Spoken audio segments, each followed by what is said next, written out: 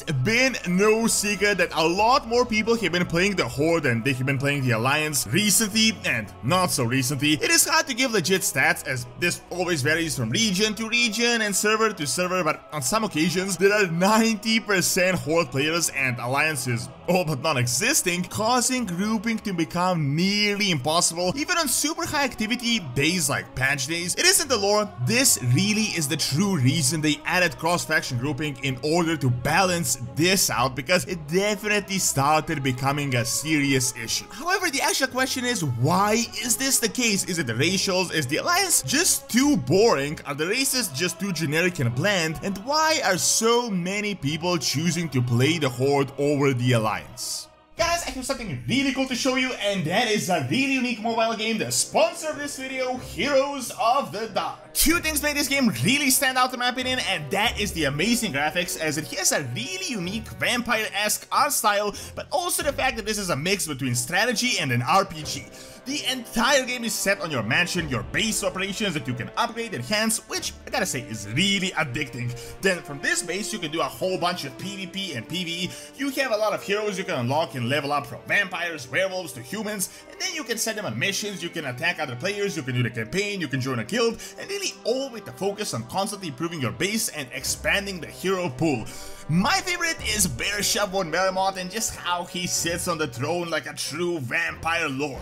Best of all, the game is available for Android, iOS, and your PC. Took me a few days to really deck out my mansion, and you can do the same, as it has never been a better time to start. So click the link in the description, download the game, and join me right now. And if you click my link, you will get a $15 vampire Countess Magla to immediately start your journey in Tenebris.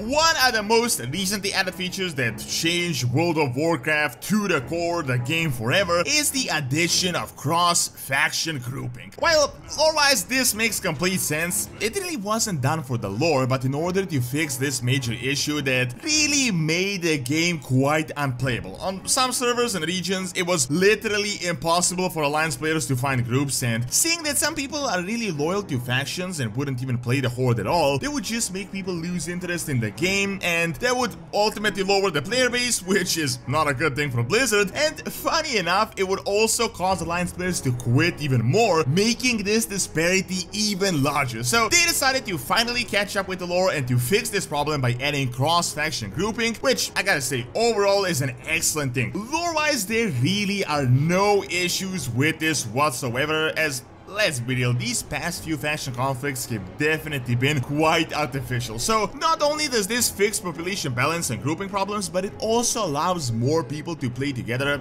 I'm sure almost all of you had an experience when you wanted to play with a friend, but that friend plays the opposite faction exclusively, or he has a really low level or item level alt in your faction, and it doesn't really end up working out for you to play together at the same pace. So that endeavor either ends up in you leveling together for a bit and then just calling it a day, or just not playing at all. Well, cross-faction grouping essentially got rid of that problem completely, which I gotta say definitely really helped consolidate the player base, which has been quite a major issue for Blizzard lately. However, the actual question and the actual topic of this video is why. The actual reason why are so few people playing the Alliance? What is causing so many players to just choose the Horde? Is the Alliance weak gameplay-wise? Are they just too boring? Or is it ultimately just one big, massive snowball effect? Well, personally, I think it is a mix of all these factors, but one of them is more important than the others. While racials are a thing, I doubt it is just this factor shaping the factions. I know some people are really into like min-maxing gameplay and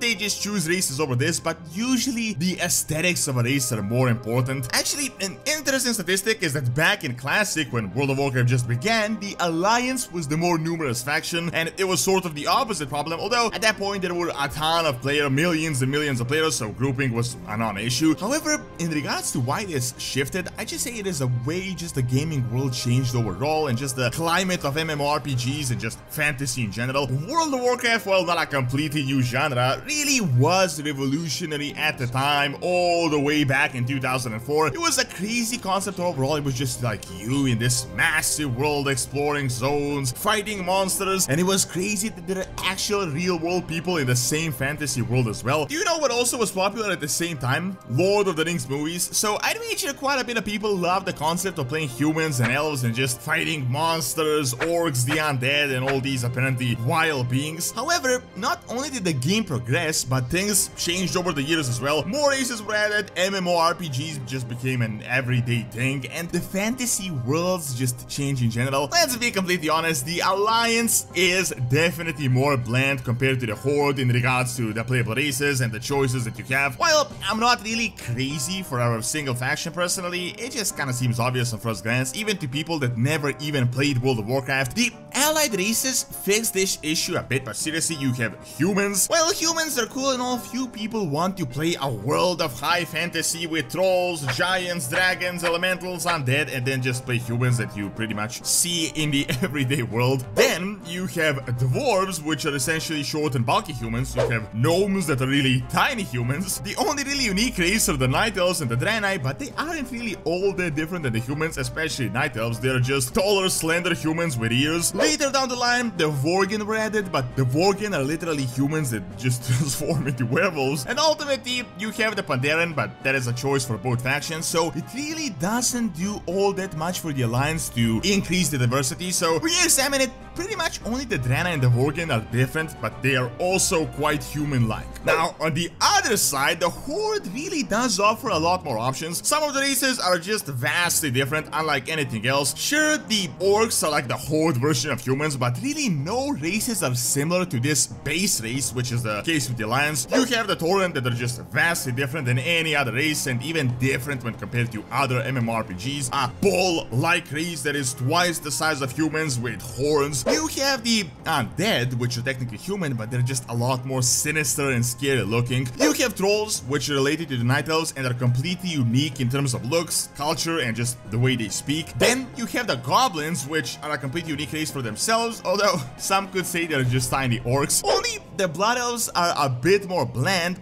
But I think the addition of Blood Elves to the Horde actually kinda messed up the Alliance faction even more, because before, you could only play elves with the Alliance, and elves are a really fantasy thing, and as I said at the time, it was popular with Lord of the Rings. But then, the Horde got Blood Elves, which are literally Lord of the Rings elves, and that just gave them even more of a reason to pick the Horde. Additionally, even the classes changed. Before, factions were more unique, because certain classes could only be played with one faction, so a lot of people played the Alliance for the Paladins. However, when the Blood Elf Paladins were introduced, that kind of pretty much removed that entire edge that the Alliance had. So ultimately, I'd say this is actually the real reason why a lot more people choose the Horde overall. Now, it is obvious that Blizzard has been trying to fix this problem with the allied races, and I gotta say, that was actually a brilliant solution, but ultimately, it doesn't change all that much, as most of them are just additions to what is already available, just different variations. Only the Void Elves are really a drastic choice in regards to the Alliance, while the Horde got the Nightborn, which are pretty much Night Elves, and the Volpera, which are a completely unique looking race. So, while they added more balance here, they ultimately gave even more diversity to the Horde and even less reasons to play the Alliance. So really, I'd say the main issue with this is that the Alliance is kind of a bit boring, especially for first-time WoW players. And the thing is, like, when people just start the game, they generally pick a faction and they usually stick with it and just main that faction pretty much forever. While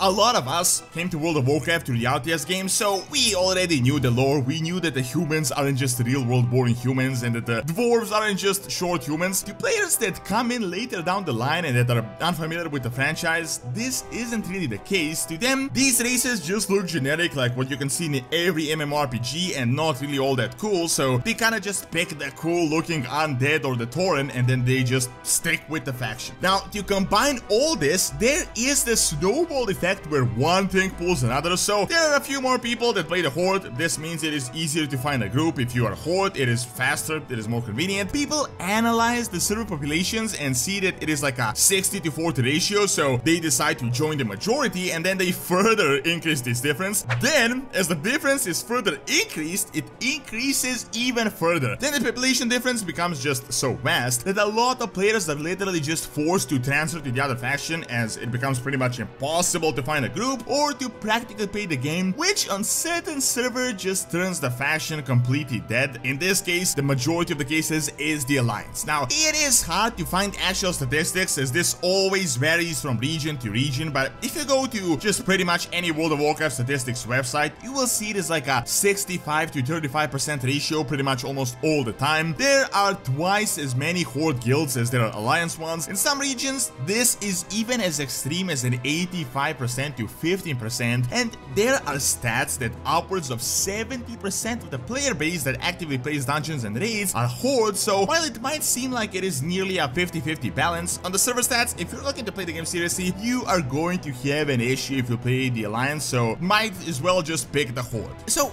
I'd say that what they did with cross-faction grouping is actually the ultimate solution. It pretty much just completely removes this grouping and faction disparity barrier, while also catching up with the lore, so it is really just two birds with one stone. Now, another thing they could also do is what they're doing with the Dractyr and the Pandaren, so having a race that can join both of the factions, which means that people can now play the dragons even if you're the Horde or the Alliance. So no longer are the Horde the monsters while the Alliance are the human-like races. I feel like because of these trends, it means that in expansions after Dragonfight, we might get these types of races that will be available to both factions, because if they continue adding races to each factions, it is highly possible that people just find one of them cooler looking and they just pick that one, further increasing the disparity.